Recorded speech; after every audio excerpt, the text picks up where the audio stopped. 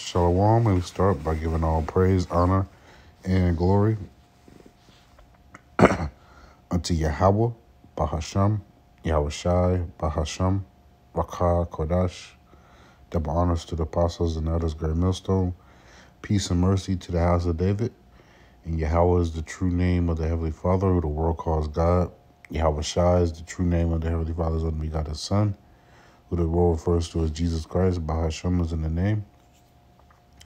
And Rakah Kodash is the Holy Spirit. And also Shalom to the 144,000 men that's laboring in this truth for the sake of Yahweh Bashem Yahweh Shai.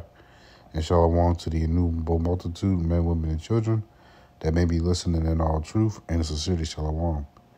And this your brother Kodash coming back here with another video to the spirit and power of Yahweh Bashem Yahweh Shai.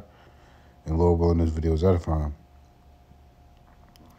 The title of this video, Lord willing, is going to be the grace period is almost over. Okay, because as the scripture says, we are under grace. But let me just read it here. Romans 6, starting at verse 14, it says, "For sin shall not have dominion over you, for ye are not under the law, but under grace. What then? Shall we sin because we are not under the law, but under grace? God forbid."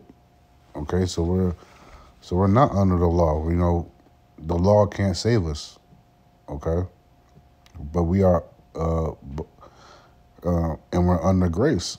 All right, because at this time now, you know, especially us prior to coming to the truth, we was ignorant. We was ignorant of the things that that was pleasing unto Yahweh Bashem Yahweh Shai. Let me actually get this scripture. Acts 17 and 30. Acts 17 and 30 says, "In the times of this ignorance God winked at, but now commandeth all men everywhere to repent." As verse 31 says, "Because he have appointed a day in the which he will judge the world in righteousness by that man whom he have ordained, whereof he have given assurance unto all men, and that he have raised him from the dead." Excuse me. And that man is Yahweh Shai. Give me 1 second.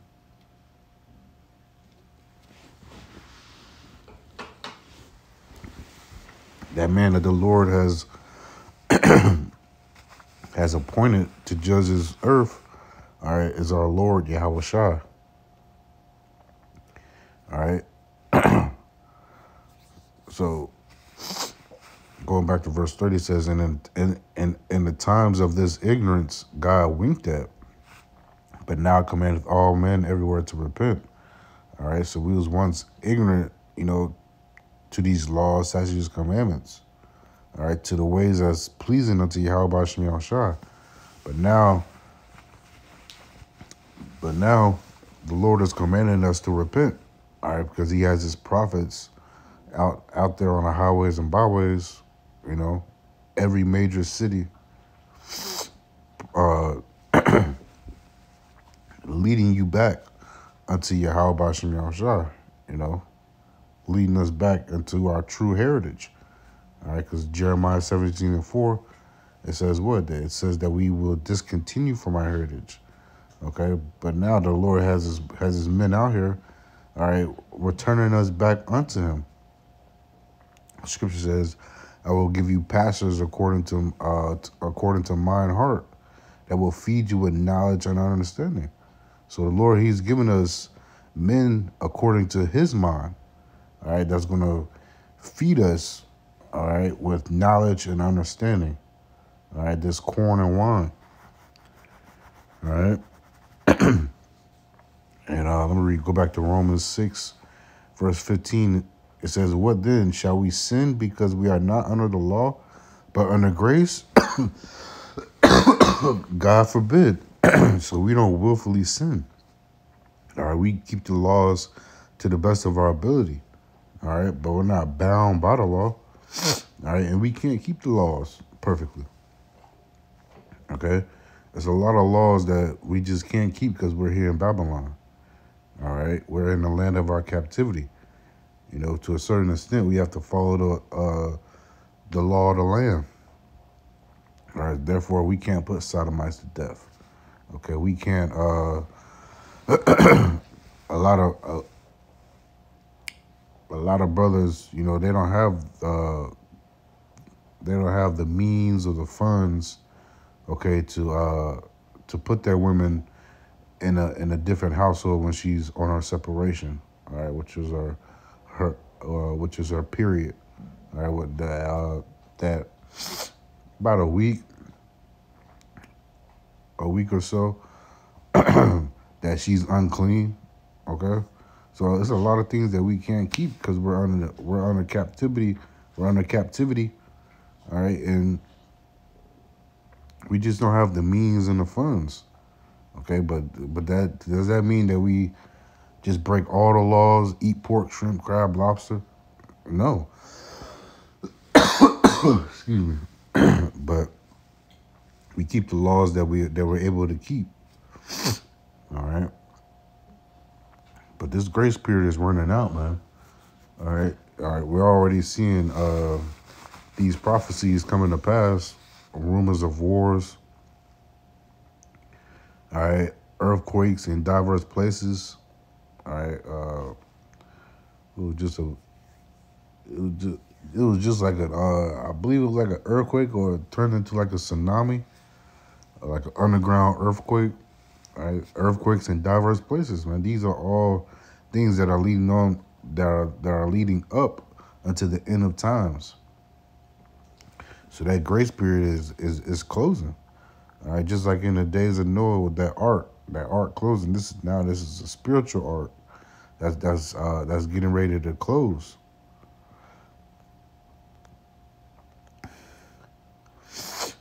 Let me get to my next precept here, Wisdom of Solomon, chapter 4. I'm going to start at verse 10. It says, he pleased the Most High and was beloved of him, so that living among sinners he was translated. Yea, speedily was he taken away, lest that wickedness should alter his understanding, or deceit beguile his soul. And the scriptures speak about, roughly paraphrasing, if Esau was to continue to run this world forever, that no flesh shall be saved. Let me actually see if I can get that.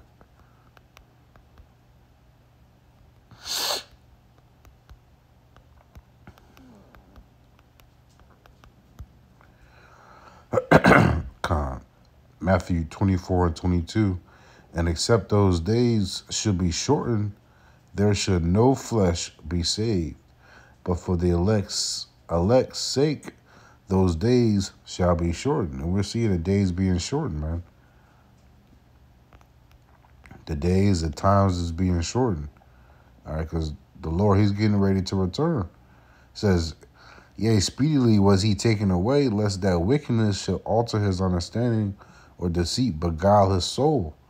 All right, and the scripture says, if the big word is if it was possible, they shall deceive the very elect, man. But it's not possible. All right, because the Lord pretty much has that seal. The Lord has that spiritual seal, all right, that mark of exemption for the elect, all right, and they won't be fooled, by the ways of Esau, all right. It says, for the bewitching of naughtiness doeth obscure things that are honest. Let's get that word, obscure. It says, dark, figuratively, morally unenlightened, gloomy. So it makes you, it also says dark, clouded, gloomy, dim, not clear. Just let me go back to the scripture here. It says, for the bewitching of naughtiness doeth obscure things that are honest. All right. It's darkness, man. All right. All this wickedness that's going on in this earth, all right, is darkening the light. Okay. But through the spirit and power of Yahweh Shem Shai, this light is overcoming the darkness. All right, because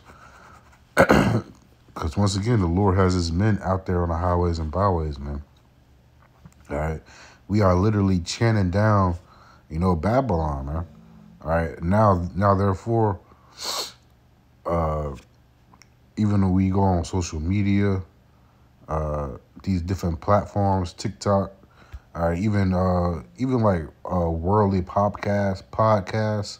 All right, what are they doing? They're speaking about Hebrew Israelites. All right, because this light is overcoming the dark. All right, it says, for the bewitching of naughtiness doeth obscure things that are honest.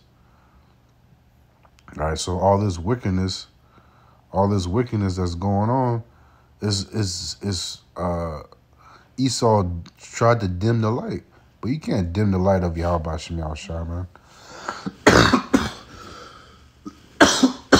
The Lord created, the Lord, he's the creator of all things, man. All right, and the scriptures also say, let me get this one. 4.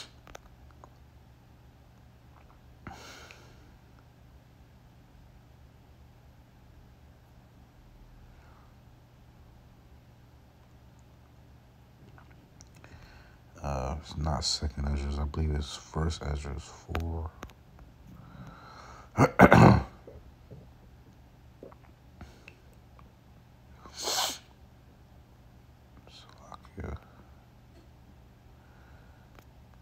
Maybe it is second Esdras.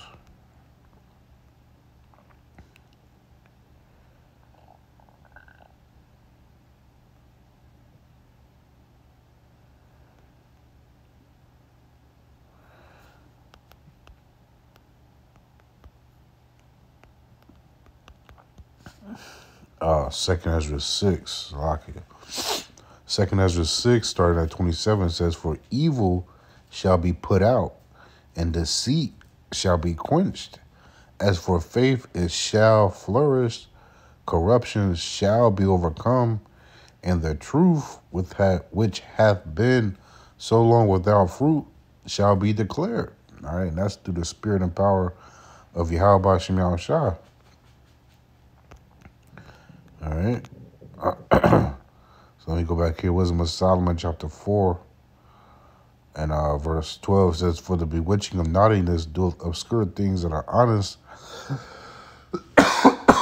and the wandering of concubines doeth undermine the simple mind. Doeth undermine the simple mind. All right, the wandering of concubines, that's like lustful desires. But let me just get the word here. It says, ardent desire, improper or illicit desire, lustful feeling. Okay, so men wanting to be women, women wanting to be men. Okay, women being bi.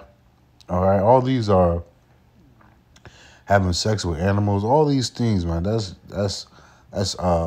illicit desires, man. That's wickedness, man. Okay, but that what's the word? Because it says doeth undermine the simple mind. All right, so that's pretty much taking over. Taking over these simple niggas out here, man. 2/3 of our people, they get 2/3 of our people are overcome by that spirit. All right, because they're like-minded. All right, it says he being made perfect in a short time fulfilled a long time. Excuse me. All right, he being made perfect, man. All right, the elect, Lord willing, we part of that number, man. We are being made perfect, man, because the Lord is trying us right now. All right, scripture says gold tried in the fire. So we being made perfect. We being made that pure gold. All right, golden wedge of Ophir, man. All right, it says Isaiah 13:12, a man shall be more precious than fine gold. All right. Lord is making us perfect. Verse 14 says, "For his soul pleased the Lord, therefore hasted he to take him away from among the wicked. This the people saw and understood it not, neither laid they up this in their minds, that his grace and mercy is with his saints, and he hath respect unto his chosen." You see? His grace is with his elect. Let me get this one real quick. Wisdom of Solomon 3:9. "They that put their trust in him shall understand the truth." So to understand this truth, you have to trust Yahweh B'Shem Yahushua. All right, you have to trust his word. It says, "And such as be faithful and love shall abide with him. For grace and mercy is to his saints, and he hath care for his elect." All right. It says, "And such as be faithful and love shall abide with him." We have to be faithful unto Yahweh B'Shem Yahushua. All right. Well-known scripture here. Sirach or Ecclesiasticus, chapter 5, verse 7, it says, "Make no tarrying to turn to the Lord, and put not off from day to day. For suddenly shall the wrath of the Lord come forth, and in thy security thou shalt be destroyed and perish in the day of vengeance." So you want to put off the day of the Lord, all right? You go ahead and keep putting off the day of the Lord, man. All right, every day you put off the day of the Lord, you know, you're really like speeding up your death, man. Okay? You know, you're really marking yourself unto destruction. All right, because you know the Lord's will, but you're being slothful. All right, slothful in business. All right, you don't want to be slothful, all right, when it comes to the work of Yahweh B'Shem Yahushua. All right, moving real slow. A sloth is one of the slowest animals, if not the slowest animal. Okay? Probably even slower than a snail, man. All right? And that's how a lot of people move, all right, when it comes to this truth. All right? You got to get that ball rolling, man. Something should click in you like, man, let me study. Let me get out to these hours and byways. Let me be proactive, all right, and with my faith, all right? But that ultimately comes down to fear. You have to fear the Lord. If you're not fearing the Lord, you're not gonna. It's not gonna be in your spirit. You're not gonna be moved to do these things. All right, because a lot of niggas, you know, they rather flex on social media, all right, with their material things, okay, rather than serve the Lord, man. Not knowing if you serve the Lord, man, we're gonna be the ultimate flexers in the kingdom. But 2/3, they can't think past America, man. They can't think, oh, in the kingdom, yeah, I'm gonna do this, I'm gonna do that. You know, they want to do it now. They wanna flex. They want to be looked at now, man. Okay. But that's all gonna come in the kingdom of heaven, man. In righteousness. You know. That's why 2/3 they're gonna have their head down in the kingdom, man, because they put off serving the Lord, man. It says, verse 8, it says, "Set not thine heart upon goods unjustly gotten, for they shall not profit thee in the day of calamity." You know, a lot of these robbers and scammers, they actually set their mind upon these jewelry, cars, clothes, all right, unjustly gotten at that. All right, they got it off wickedness. It says, "For they shall not profit thee in the day of calamity." So your Gucci belt, all right, your Prada shoes, all right, your your your Gucci jacket, man. The list goes on and on. Your Lamborghini, your Rolls Royce, all right? None of these things is going to deliver you, all right, in a time of Jacob's trouble. None of these things are going to profit you in a time of Jacob's trouble, okay?